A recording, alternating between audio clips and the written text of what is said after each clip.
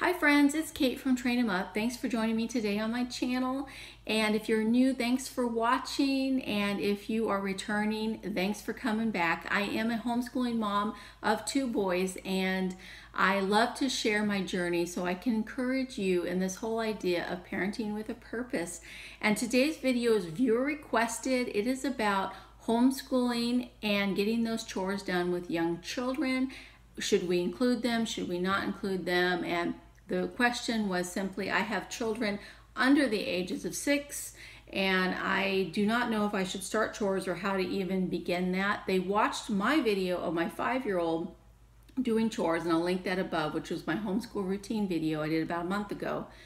And they watched him doing these things, and they wondered, well, it has definitely been a process, and I've been trying to stay as consistent about this over the years. I've read a lot about it, I've watched other families, and I've tried a lot of different things. So I'm going to share with you 4 ways that we do chores with young children and homeschooling.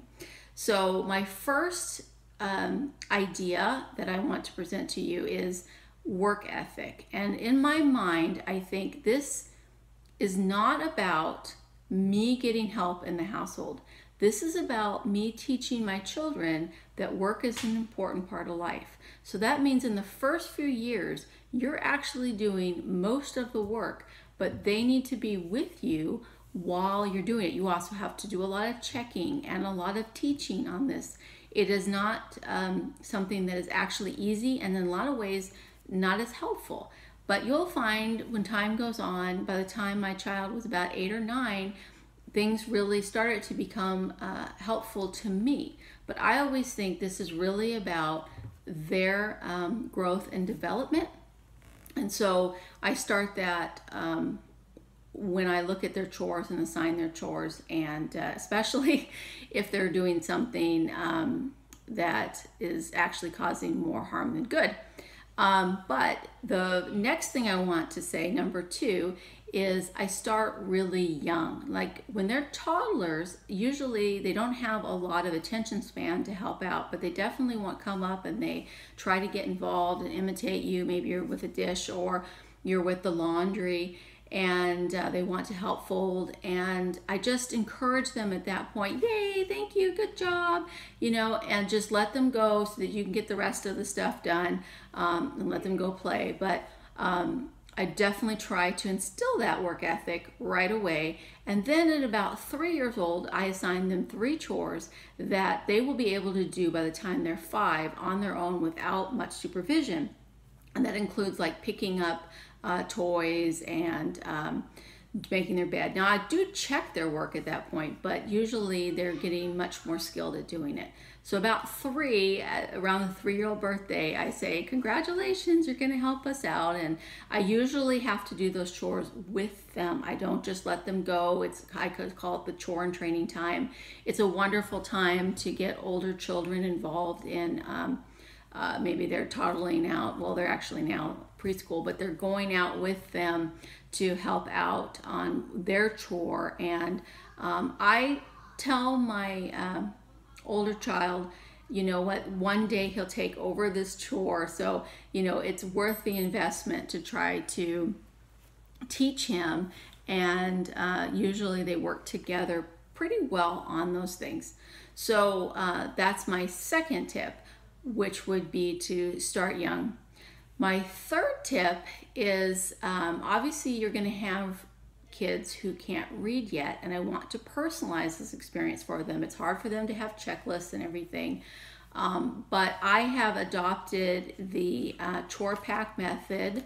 And here's the little chore packs right here from Managers of Their Home, and then they have another book, Managers of Their Chores, I believe, and they're the Titus 2 ministry and the Maxwell family. They're well known, and I will put a link below to their site, but they have been very helpful in their suggestion. I adapted things a little bit from how they do it. They actually don't wear their chore packs out, but we do get them out and put them on the table, and they look through them during chore time. So the chore packs only come out during the designated chore time. And I usually only pick the same chore every day, so there's a card for it, and switch it out about once a year around the birthday mark. So they'll have these cards pretty much that entire year, and they'll put the cards back in the little packet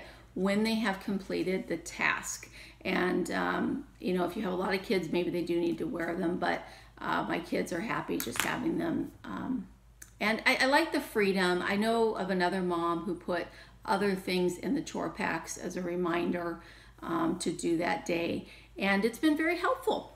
So, but one of the things with the chore packs, and when you have younger kids, is and this is my third tip, I'll get to that, to put pictures, because they obviously can't read very well, and the pictures will remind them, okay, this is the task. I've drawn dogs, and there's stickers out there too. I mean, you can put stickers on them, and so that's helpful for just kind of engaging them in the tasks on the cards. So if you did it by a list or something else, I would just say use pictures when you're dealing with young children.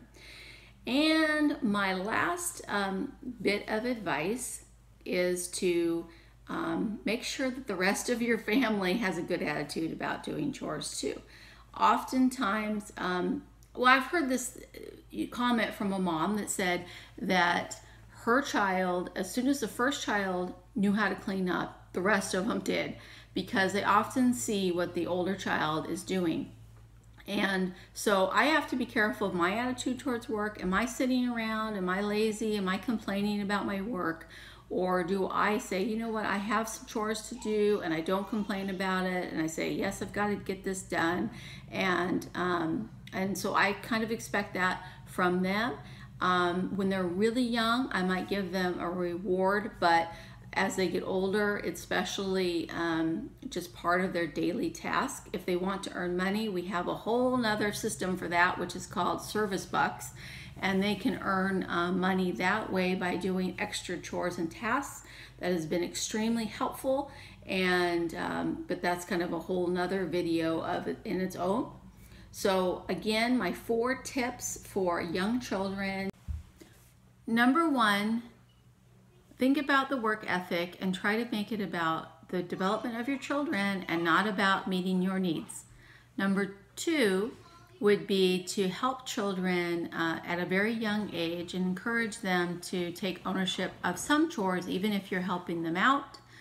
And number 3 would be to use pictures and have some kind of system, whether it is on a checklist or it is on cards like I do it, and just let them see what their chore is every day instead of just words. Number 4 would be to make sure that everyone in the household has a good work ethic, that is regularly doing their chores and not complaining about them, and encouraging and letting the child go along, these younger children go along and do some of these chores. So hope you find that helpful. Let me know in the comments how you do chores or some of your thoughts. And I'd love it if you subscribe and like this video. I will see you in my next video. Any suggestions, please leave them below. Thanks.